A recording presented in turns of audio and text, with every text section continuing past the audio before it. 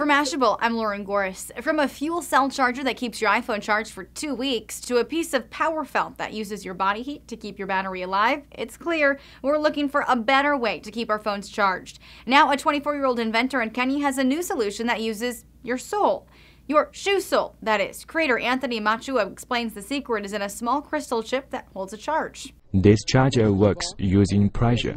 As you work, you generate pressure that in turn generates energy. Once you have arrived where you are going, you can now sit down and charge your mobile phone. And if you move your feet enough, the chip can reportedly charge more than one device. Machua tells Kenya newspaper Daily Nation that the alternative was a thin cord that would run from your shoe to your pocket.